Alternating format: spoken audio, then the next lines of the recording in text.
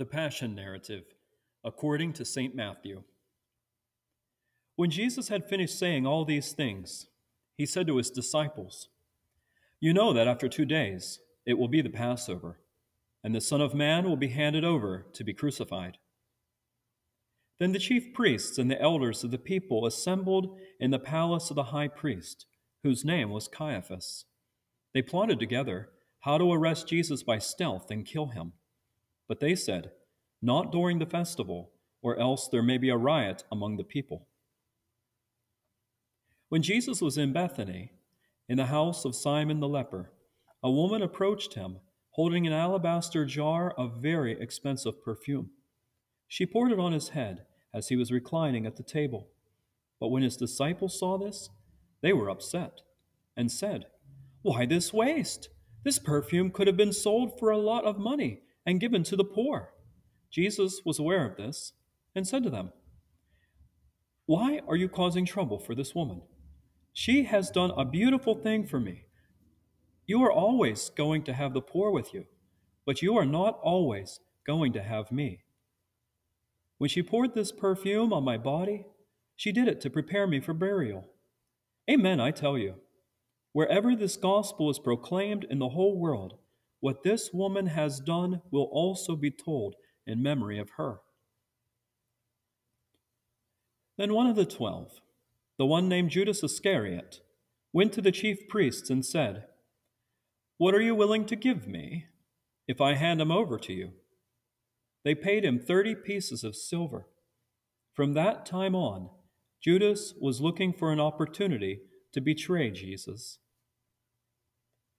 On the first day of the festival of unleavened bread, the disciples came to Jesus saying, "Where do you want us to make preparations for you to eat the Passover?" He said, "Go into the city to a certain man and tell him, 'The teacher says, my time is near. I will observe the Passover with my disciples at your house.'" The disciples did as Jesus commanded them and prepared the Passover. When evening came, Jesus was reclining at the table with the 12. As they were eating, he said, "Amen, I tell you, one of you will betray me." They were very sad and began to say to him one after another, "Surely not I, Lord." He replied, "The one who dipped his hand in the bowl with me will betray me. The Son of Man is going just as it is written about him. But woe to that man by whom the Son of Man is betrayed. It would be better for that man if he had not been born." Judas, who betrayed him, replied, "Surely not I, Rabbi." He said to him, "Yes, you are the one." While they were eating, Jesus took bread, blessed and broke it, and gave it to the disciples. He said, "Take, eat, this is my body." Then he took the cup, gave thanks, and gave it to them, saying, "Drink from it, all of you. For this is my blood of the New Testament, which is poured out for many for the forgiveness of sins. I tell you that I will not drink of this fruit of the vine from now until that day when I drink it new with you in my Father's kingdom." After they sang a hymn, they went out to the Mount of Olives. Then Jesus said to them, "This night you will all fall away on account of me, for it is written, 'I will strike the shepherd, and the sheep of the flock will be scattered.' But after I have been raised, I will go ahead of you into Galilee." Peter answered him, "Even if all fall away because of you, I will never fall away." Jesus said to him, "Amen, I tell you, tonight, before the rooster crows, you will deny me 3 times. Peter said to him, "Even if I have to die with you, I will never deny you." And all the disciples said the same. Then Jesus went with them to a place called Gethsemane. He told his disciples, "Sit here while I go over there and pray." He took with him Peter and the 2 sons of Zebedee, and he began to be sorrowful and distressed. Then he said to them, My soul is very sorrowful, even to the point of death. Stay here and keep watch with me." He went a little farther, fell on his face, and prayed. He said, "My Father, if it is possible, let this cup pass from me. Yet not as I will, but as you will." He came to the disciples and found them sleeping. He said to Peter, "So, were you not able to stay awake with me for 1 hour? Watch and pray, so that you do not enter into temptation. The spirit is willing, but the flesh is weak." He went away a second time and prayed, "My Father, if it is not possible for this cup to pass from me unless I drink it, may your will be done." Again, he returned and found them sleeping, because their eyes were heavy. He left them again, went away, and prayed a third time. He said the same words as before. Then he returned to his disciples and said to them, "Are you still sleeping and resting? Look, the hour is near, and the Son of Man is betrayed into the hands of sinners. Rise, let us go. Look, my betrayer is near." While Jesus was still speaking, suddenly Judas, one of the 12, arrived. With him was a large crowd with swords and clubs, who came from the chief priests and the elders of the people. Now the betrayer had given them a sign: "The one I kiss is the man. Arrest him." Immediately he went to Jesus and said, "Greetings, Rabbi," and kissed him. Jesus said to him, "Friend, why are you here?" Then they advanced, took hold of Jesus, and arrested him. Suddenly one of the men with Jesus reached out his hand, drew his sword, and struck the servant of the high priest, cutting off his ear. Then Jesus said to him, "Put your sword back into its place, because all who take the sword will die by the sword. Do you not realize that I could call on my Father, and at once he would provide me with more than 12 legions of angels? But then how would the scriptures be fulfilled that say it must happen this way?" At that same time, Jesus said to the crowd, "Have you come out to arrest me with swords and clubs, as if I were a robber? Day after day I was sitting in the temple courts teaching, and you did not arrest me. But all this has happened so that the writings of the prophets would be fulfilled." Then all the disciples deserted him and fled. Those who had arrested Jesus led him away to Caiaphas the high priest, where the experts in the law and the elders were assembled. Peter was following him at a distance and went as far as the courtyard of the high priest.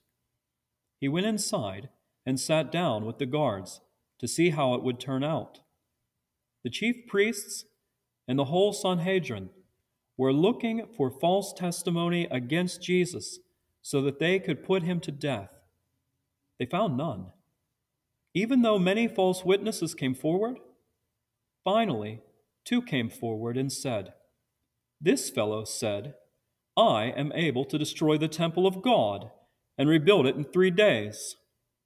The high priest stood up and said to him, "Have you no answer? What is this that these men are testifying against you?" But Jesus remained silent. Then the high priest said to him, "I place you under oath by the living God.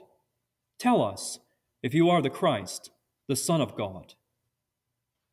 Jesus said to him, "It is as you have said, but I tell you, soon you will see the Son of Man sitting at the right hand of power and coming on the clouds of heaven." Then the high priest tore his robes and said, "He has spoken blasphemy. Why do we need any more witnesses? See, you have just heard the blasphemy. What do you think?" They answered, "He is deserving of death." Then they spit in his face and punched him. Some slapped him and said, "Prophesy to us, Christ! Who hit you?" Meanwhile, Peter was sitting outside in the courtyard. A servant girl came to him and said, "You were also with Jesus the Galilean." But he denied it in front of everyone, saying, "I don't know what you're talking about." When Peter went out to the entryway, someone else saw him and said to those who were there, "This fellow was with Jesus of Nazareth." Again, Peter denied it with an oath and said, "I do not know the man." After a little while, those who stood by came and said to Peter, "Surely you are also one of them, because even your accent gives you away." Then he began to curse and to swear, "I do not know the man." Just then the rooster crowed, and Peter remembered the word Jesus had spoken, "Before the rooster crows, you will deny me 3 times." And he went outside and wept bitterly.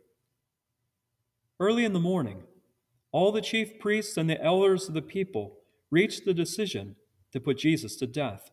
They bound him, led him away, and handed him over to Pontius Pilate, the governor. Then, when Judas, who had betrayed him, saw that Jesus was condemned, he felt remorse.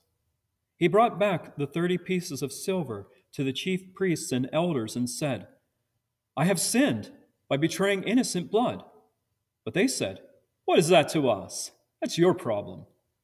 He threw the pieces of silver into the temple and left. Then he went out and hanged himself. The chief priests took the pieces of silver and said, "It is not lawful to put these into the treasury, since it is blood money." They reached a decision to buy the potter's field with the money as a burial place for foreigners. So that field has been called the Field of Blood to this day. Then what was spoken through Jeremiah the prophet was fulfilled. They took the 30 pieces of silver, the price the sons of Israel had set for him, and they gave them for the potter's field, just as the Lord commanded me. When Jesus stood in the presence of the governor asked him, "Are you the king of the Jews?" Jesus said to him, "It is as you say." When he was accused by the chief priests and elders, he answered nothing. Then Pilate said to him, "Don't you hear how many things they are testifying against you?" But he did not answer them, not even one word, so that the governor was very surprised. At the time of the festival, the governor had a custom to release to the crowd any one prisoner they wanted. At that time, they were holding a notorious prisoner named Barabbas. So when they were assembled, Pilate said to them, "Which one do you want me to release to you, Barabbas or Jesus, who is called Christ?" For Pilate knew that they had handed Jesus over to him because of envy. While he was sitting on the judgment seat, Pilate's wife sent him a message, "Have nothing to do with that righteous man." She said, "Since I have suffered many things today in a dream because of him." But the chief priests and the elders persuaded the crowd to ask for Barabbas and to have Jesus put to death. The governor asked them, "Which of the 2 do you want me to release to you?" "Barabbas," they said. Pilate said to them, "Then what should I do with Jesus, who is called Christ?" They all said to him, "Crucify him." But the governor said, "Why? What has he done wrong?" But they kept shouting even louder, "Crucify him!" When Pilate saw that he was accomplishing nothing, and that instead it was turning into a riot, he took water, washed his hands in front of the crowd, and said, "I am innocent of this righteous man's blood. It is your responsibility." And all the people answered, "Let his blood be on us and on our children." Then he released Barabbas to them, but he had Jesus flogged and handed him over to be crucified. Then the governor's soldiers took Jesus into the praetorium and gathered the whole cohort of soldiers around him. They stripped him and put a scarlet robe on him. They twisted together a crown of thorns and put it on his head. They put a staff in his right hand, knelt in front of him, and mocked him by saying, "Hail, King of the Jews!" They spit on him, took the staff, and hit him repeatedly on his head. After they had mocked him, They took off the robe and put his own clothes on him. Then they led him away to crucify him. As they were going out of the city, they found a man of Cyrene named Simon. They forced him to carry Jesus' cross. They came to a place called Golgotha, which means the place of the skull. They offered Jesus wine to drink mixed with gall, but when he tasted it, he would not drink it. After they had crucified him, they divided his clothing among themselves by casting lots. Then they sat down and were keeping watch over him there. Above his head, they posted the written charge against him: "This is Jesus, the King of the Jews." At the same time, 2 criminals were crucified with him, one on his right and one on his left. People who passed by kept insulting him, shaking their heads and saying, "You, who were going to destroy the temple and rebuild it in 3 days, save yourself. If you are the Son of God, come down from the cross." In the same way, the chief priests, the experts in the law, and elders kept mocking him. They said, "He saved others, but he cannot save himself. If he's the King of Israel, let him come down now from the cross, and we will believe in him. He trusts in God. Let God rescue him now, if he wants him, because he said, 'I am the Son of God.'" In the same way, even the criminals who were crucified with him kept insulting him. From the 6th hour until the 9th hour, there was darkness over all the land. About the 9th hour, Jesus cried out with a loud voice, saying, "Eli, Eli, lama sabachthani," which means, my God, why have you forsaken me?" When some of those standing there heard this, they said, "This fellow is calling for Elijah." Immediately one of them ran, took a sponge and soaked it with sour wine. Then he put it on a stick and gave it to him to drink. The rest said, "Leave him alone. Let's see if Elijah comes to save him." After Jesus cried out again with a loud voice, he gave up his spirit.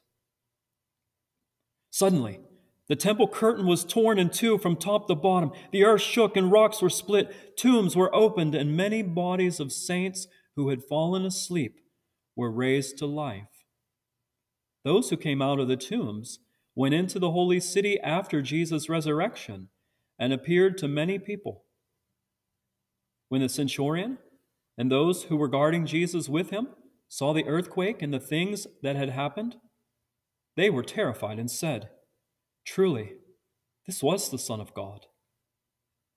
Many women who had followed Jesus from Galilee and who had served him there, watching from a distance. Among them were Mary Magdalene, Mary the mother of James and Joseph, and the mother of Zebedee's sons. When it was evening, there came a rich man from Arimathea named Joseph, who was also a disciple of Jesus. He went to Pilate and asked for the body of Jesus. Then Pilate ordered that it be given to him.